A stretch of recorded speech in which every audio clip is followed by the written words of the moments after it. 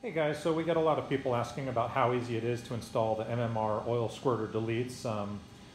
This is the factory Coyote block. You can see there's a quantity 4 of these.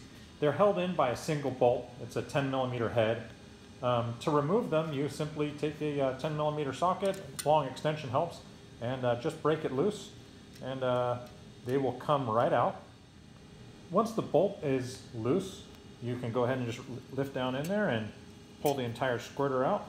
Sometimes they need a little bit of a wiggle and pull up on them, and there you have it, factory squirter removed. We'll go ahead and repeat that process for the others. Okay, so we'll go ahead and pull the last one out here. And you can see the block is now ready to install the deletes. Now that we've got the factory oil squirters removed, we're going to go ahead and install the MMR deletes. You'll see this is an O-ring design that helps them seal up. They're also clearance for large bore applications such as like a 3.700 piston. Actually stops the piston from touching it when you have aftermarket sleeves or just a large bore such as like the GT500 or GT350. To install them is pretty simple. They basically go in, we do suggest a little bit of oil on the O-ring, and basically you just take them, drop them into place, and usually just a little, line up the hole of course, and usually just a little push, and they're in.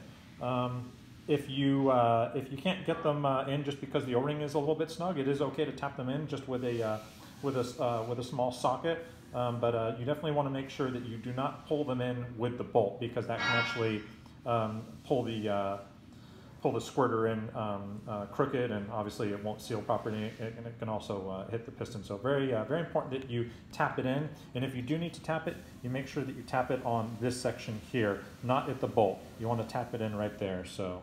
Okay, now that we've got all of the squirter block-offs in place, we're going to go ahead and put the bolts in. The bolts are included with the kit. They are a button head design to give you additional clearance, again, for large bore, 3700 bore pistons. There are 4 bolts included. Once you put those in, they do need to be torqued down. We do suggest a little bit of blue Loctite on them, and we suggest torquing them to 6 foot-pounds. To tighten down the bolts, you're going to need a 4mm Allen socket, and again, the long reach extension is going to be best. And again, a torque wrench, and then they need to be brought again to about 6 foot-pounds, and we do suggest a little bit of blue Loctite on them.